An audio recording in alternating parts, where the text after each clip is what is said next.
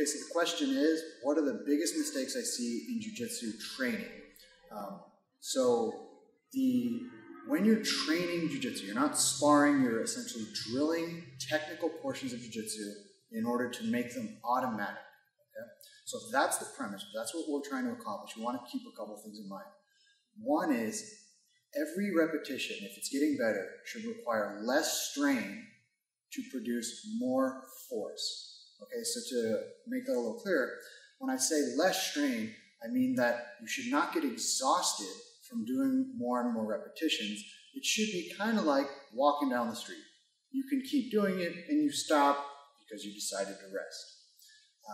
Producing more force, I mean specifically mechanical force, the force that your skeleton allows you to produce by using the bones to make a structure in your body and using your bones to break down the structure of your opponent's body. And you do this by making them rely on muscular strain to try and overcome the force you're creating with your skeleton. Okay, that is literally what jiu-jitsu, leverage is in jiu-jitsu. When people talk about leverage, they're talking about the skeleton, the levers that are our bones. So when you're drilling, you want to keep in mind, these reps will get easier and easier as I do them. But the amount of force that my opponent experiences or my training partner experiences will go up and up and up.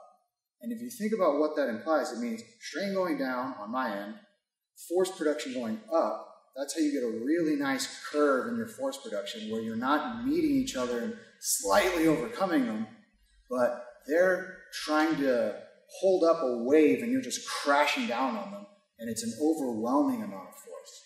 That is what produces effective jiu-jitsu. And it's in training, oftentimes the drilling just devolves into, well, I did the thing a few times, so I'm done. Well, you don't drill it until you got it right. You drill it until you cannot get it wrong.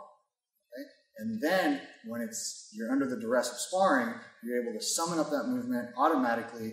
It will not fatigue you. It will overcome your opponent, and you can move to the next part of the sequence.